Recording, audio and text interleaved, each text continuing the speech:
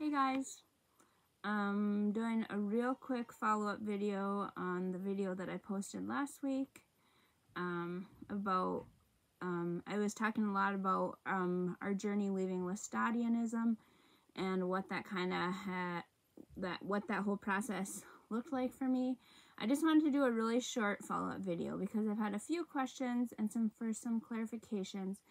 Okay, there's a few things I want to say. I am not a female preacher. I never intend to be. I don't think it's biblical.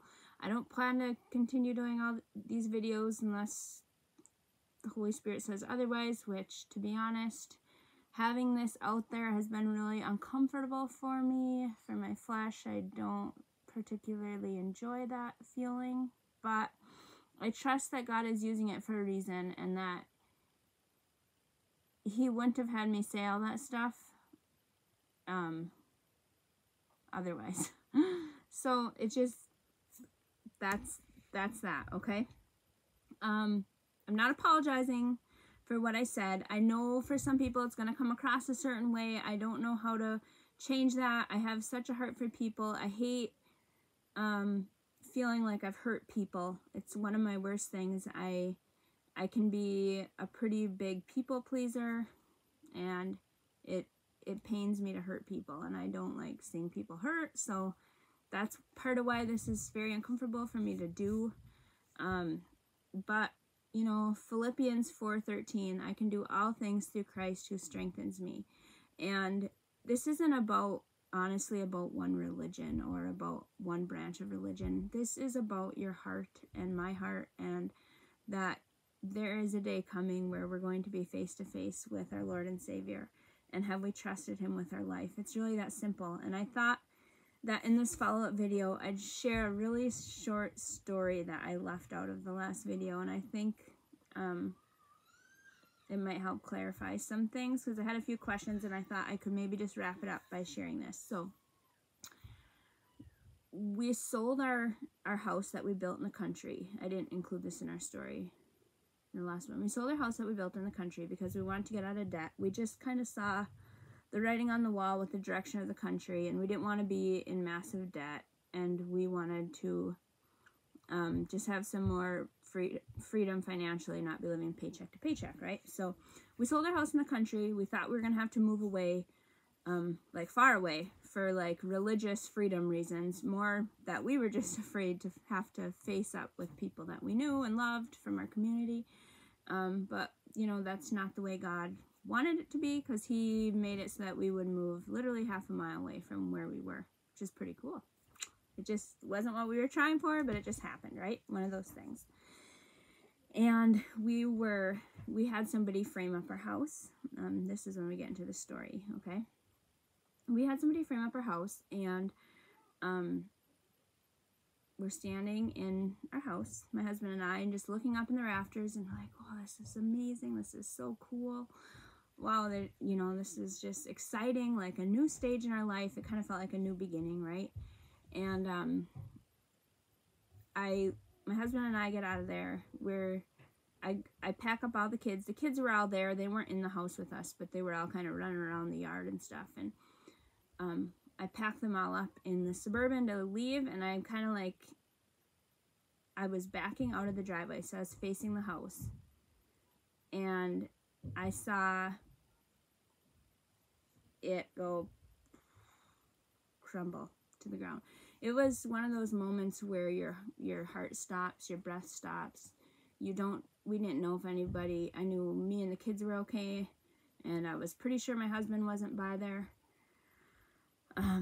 because I had the kids in the car with me, but I didn't know if the workers were okay. I didn't know, they had just been up on the roof literally a minute before it went down, and they were still coming down off of the lifts and off the scaffolding and stuff. And God spared every life. It was amazing. It was really like, also it was a wake-up call for my husband and I. My goal is to do this video without getting emotional. Apparently I'm not capable of that. It was a wake-up call for my husband and I, because I don't know if it was maybe like a month or a couple weeks later. Of course, I kind of kept having this flash in my eyes, and you know, of our house literally falling down. It's like, whoa, like, you know, I can be a deep thinker, and I was like, like, I think everything happens for a reason. There's no coincidences in this life. And my husband and I, you know, was still in our marriage, was not exactly on the same page yet. And we just had this like moment where we were reading in the Bible, and we got to, I think it's in Luke, where it says, the builders have rejected the cornerstone. And I thought, the builders, I don't mean the builders who are building our house. I mean us. Like, this is the foundation. Like, this is kind of the physical representation of our home. But home is so much more than a building. Home is your family, your children, you know, what you build your life on, what you build your faith on. What were we building it on? Like, were we building it on the rock, or were we building it on sand? And if Jesus is your cornerstone, bad things can happen to you and your house will still stand, right? And I feel like God was like, knock, knock, knock, knock. Like, who are you putting on your cornerstone of your family, of your life, of your faith?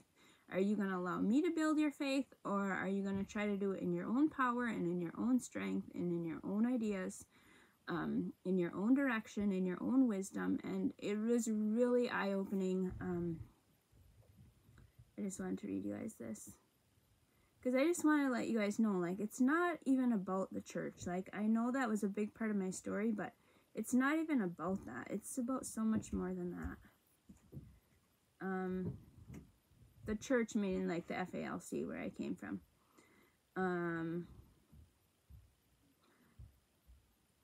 The stone the builders rejected has become the capstone. The wisdom and the words quoted, they appear in Psalm 118, they appear in Matthew 21, Mark 12, Luke 20, Acts 4, and 1 Peter 2:7. It's one of the New Testament's most repeated phrases. For a reason. And it's a prophecy in Psalms. The stone which the builders refused has become the headstone of the corner. 1 Peter 2:6-8. For in Scripture it says, see, I lay a stone in Zion, a chosen and precious cornerstone, and the one who trusts in him will never be put to shame. And then in Luke, Jesus is addressing the prophecies, and he's the Pharisees, and he's saying, the builders have rejected the cornerstone. The religious leaders of the time rejected Jesus. And so I guess my question to you is not what building you attend, or, you know, what traditions you uphold or maybe don't uphold, is what is your cornerstone? Who is your faith built on? And then once you have trusted Jesus to be your cornerstone, once you trust him to be the director of your faith, you know, are you going to allow him to move? Just to truly imagine Romans 8:11, the same Spirit that raised Jesus from the dead will raise you from the dead if you put your faith in him. So, you mean I'm no longer a poor, like I'm no longer a victim to my sin? The Spirit of God, Holy Spirit, that raised Jesus from the dead will raise anyone who believes in his name from the dead. But not only that, that Spirit lives in you now while you're still alive. It's not about being this perfect, self-righteous person. No, it's about trusting in his Holy Spirit. It's living inside of you. It's active. It's amazing. And it's active the moment you accept Christ. It's not something you have to work at or try to be good at, or, you know, maybe if I'm like a good Christian and I like go to church a lot and I do all the things, check, check, check, I will be, you know, I'll have more of the Holy Spirit. That's not, it's a free gift. A free gift, I think it's in Ephesians. Grace is a free gift given to man so that no one may boast of his own works, so that we can boast only in Christ, the Son. He's the only one who can claim any credit for our faith. And he is the only thing that we need to build our house on, our faith on. And he will actually build our faith. We don't have to do it ourselves. See? It's such a difference, you guys. It's amazing. I just wanted to clarify, and I also want to say that I wasn't trying to say there's no saved people in specific religions. I have no idea who's trusted the Lord and Savior Jesus Christ to be their own personal Savior. That's not my responsibility to tell you that. I can tell you how it was for me, how I had these lenses on when it came to forgiveness. I had these lenses on when it came to Jesus and what he was capable of doing. I had a lens on when it came to the power of the Holy Spirit and how the Holy Spirit goes wherever it wants to go. I have no control over God's Spirit. It goes where it wants. Like Jesus was telling the Pharisees, the Holy Spirit, or is telling Nicodemus, the Holy Spirit goes where it goes.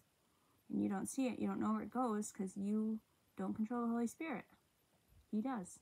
So, anyways, I wasn't planning on doing a follow-up video. I just want you guys to know my heart is not to hurt you.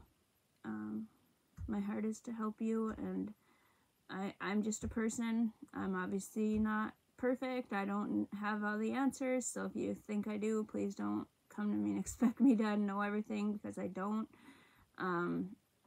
Go to the Bible and ask Jesus to be your Lord and Savior, and he will give you his Spirit, and he will help you, and you don't have to figure it out on your own.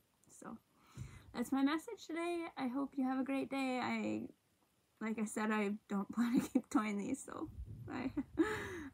Okay, we'll see you guys. Have a good one. Bye-bye. Love ya.